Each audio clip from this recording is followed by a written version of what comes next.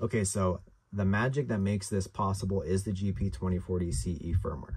Without it, this project would not have happened. So as a result, all of this is open source hardware, open source firmware. It's a great community. They're very helpful. Check them out if you haven't already. If you need to update your firmware, hold on up, select start while plugging in your device to the computer, and it'll show up as a flash drive.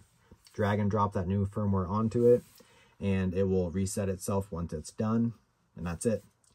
To configure and get into the web config mode, hold on start while plugging it into a computer, open a web browser, go to 192.168.7.1, and you'll be presented with all of its internal settings that you can change. Make sure you save before unplugging, and that will persist between firmware updates and reboots. That web server is hosted internally to the controller, which is a really cool feature and a brilliant way to configure it.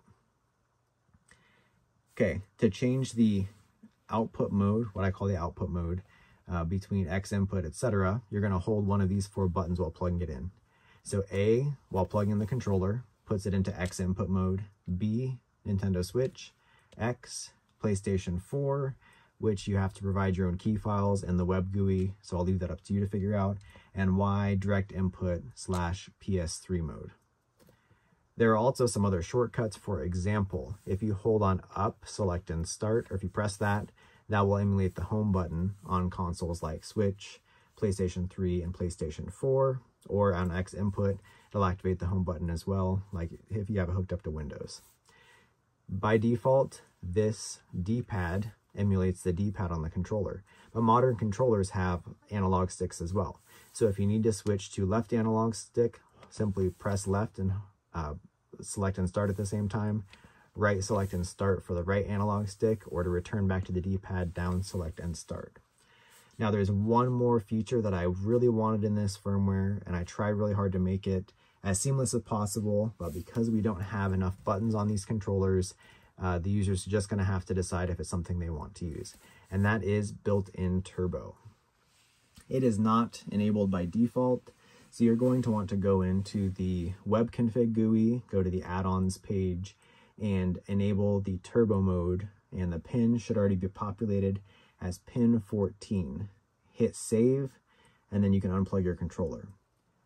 The shortcut for turbo is left, select, and the button you want to enable or disable turbo for. So if it's off and I press Y, it turns it on for Y. Press it again, it turns it off for Y. So you can enable turbo on pretty much any button on the controller that's not part of that combination. Now, to change the rate of fire, to make it faster or increase it, press left, up, and select. To decrease it, left, down, and select. And each time you press it, the rate will go up or down.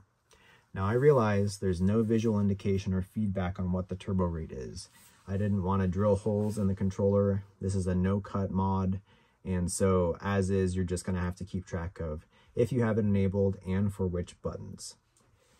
With that, this has been a firmware overview of the Reflex Control project. This Super Nintendo or Super Famicom model is the first of many. I already have prototype boards for a whole bunch of other controllers on their way to me.